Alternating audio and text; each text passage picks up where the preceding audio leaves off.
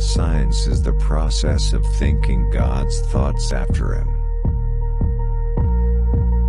Where there is matter, there is geometry. Why are things as they are and not otherwise? Nature loves simplicity and unity. Without proper experiments, I conclude nothing. Geometry is the archetype of the beauty of the world. Do we ask what profit the little bird hopes for in singing? Eyesight should learn from reason. I much prefer the sharpest criticism of a single intelligent man to the thoughtless approval of the masses. The chief aim of all investigations of the external world should be to discover the rational order and harmony which has been imposed on it by God and which He revealed to us in the language of mathematics. The wisdom of the Lord is infinite, as are also His glory and His power.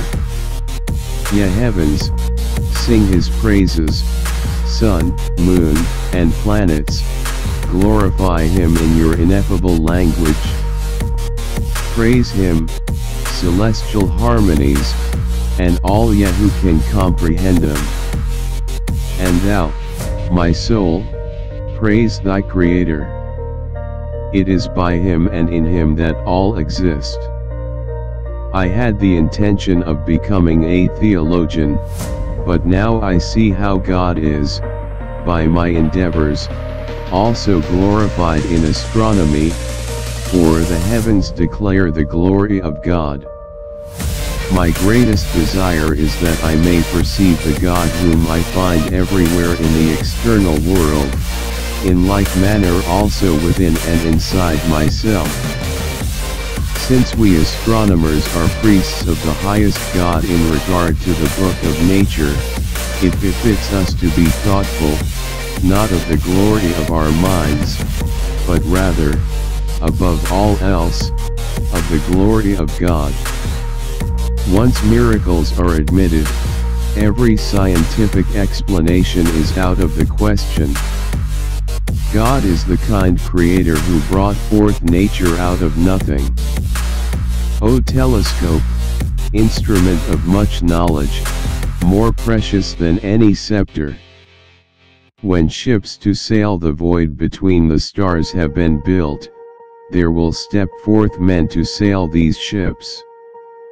The diversity of the phenomena of nature is so great, and the treasures hidden in the heavens so rich, precisely in order that the human mind shall never be lacking in fresh nourishment. Great is God our Lord, great is His power, and there is no end to His wisdom. Praise Him, you heavens, glorify Him, sun and moon and you planets. For out of Him and through Him, and in Him are all things. We know, oh, so little. To Him be the praise, the honor, and the glory from eternity to eternity. Just as the eye was made to see colors, and the ear to hear sounds, so the human mind was made to understand, not whatever you please, but quantity. The roads by which men arrive at their insights into celestial matters seem to me almost as worthy of wonder as those matters in themselves. I believe only and alone in the service of Jesus Christ. In Him is all refuge and solace. Nature uses as little as possible of anything. We do not ask for what useful purpose the birds do sing, for song is their pleasure since they were created for singing. Similarly, we ought not to ask why the human mind troubles to fathom the secrets of the heavens. The heavenly motions are nothing but a continuous song for several voices, perceived not by the ear but by the intellect, a figured music which sets landmarks in the immeasurable flow of time. the Creator, the fountain of all wisdom, the approver of perpetual order, the eternal and super-essential spring of geometry and harmonics. I am a Lutheran astrologer. I throw away the nonsense and keep the hard kernel. Astronomy would not provide me with bread if men did not entertain hopes of reading the future in the heavens. Those laws are within the grasp of the human mind. God wanted us to recognize them by creating us after His own image so that we could share in His own thoughts. And if piety allow us to say so, our understanding is in this respect of the same kind as the divine, at least as far as we are able to grasp something of it in our mortal life.